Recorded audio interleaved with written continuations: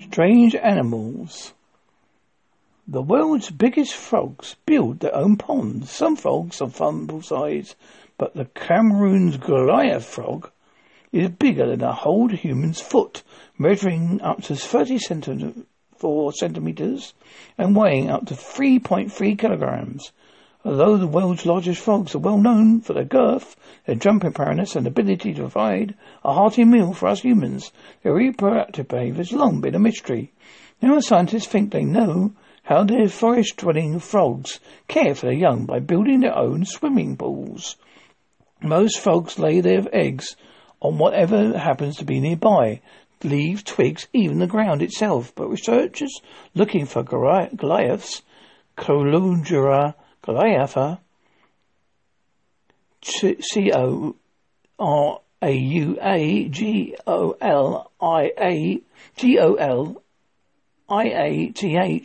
along a 400-meter stretch of the Mola River in western Cameroon, discover a strange sight.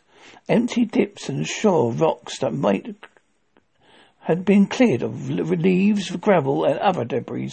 Soon researchers happened upon a few more cleared pools above the waterline.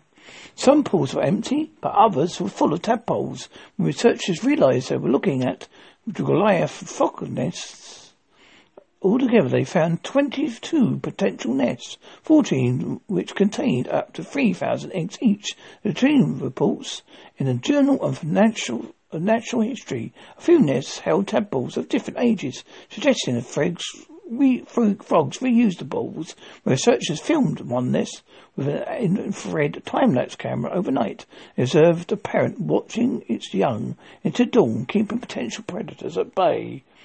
Researchers say Goliath frogs, likely the bigger males, excavate the meter-wide ponds, moving sand and stones weighing up to 2/3 of their own body weight.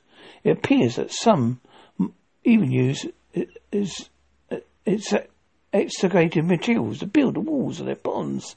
Impressive construction effort plus the overnight watching represents an unusually high degree of parental care among the frogs, researchers say. It's also may explain just how Goliath grows to be so big. The bigger the frog, the heftier the construction possible, and more protection for vulnerable, newly hatched tadpoles.